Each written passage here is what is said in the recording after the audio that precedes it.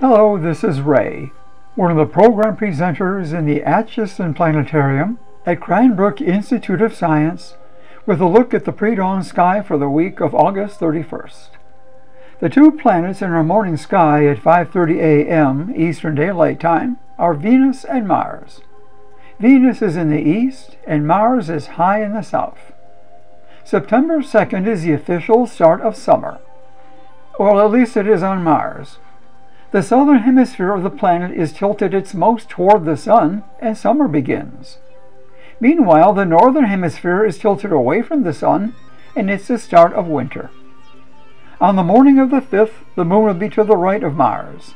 On the following morning, the moon will be directly to the left of the red planet. One of the most recognizable constellations in the sky is in the east-southeast at 5:30 in the morning. It's the constellation of Orion the Hunter. The main body of Orion is made of 7 bright stars that form the shape of an hourglass. The 2 stars at the top mark Orion's shoulders, the 2 stars at the bottom are his feet, and 3 stars in a row mark his belt.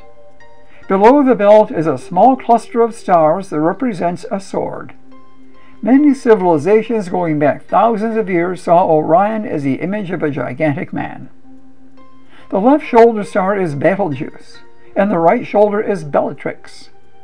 The 2 stars marking Orion's feet are Rigel at the right and Ceph at the left.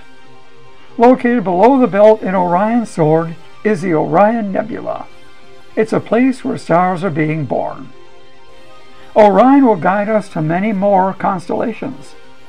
If we draw a line through Orion's belt from bottom to top and extend it the same direction, we'll go past a bright orangish star and come to a tiny dipper. The tiny dipper is called the Pleiades, or the 7 Sisters. The Pleiades marks the shoulder of Taurus the bull. The orangish star is named Aldebaran. It represents the eye of Taurus and is located in the Hyades, an asterism that looks like a letter V on its side. Go back to Orion's belt and draw a line pointing away from Taurus, and we'll come to the brightest star in the night sky. Its name is Sirius, and it represents the head of Canis Major, Orion's big dog. If there's a big dog, there must be a little dog. Go back to Orion and draw a line from Bellatrix through Betelgeuse, and we'll come to another bright star.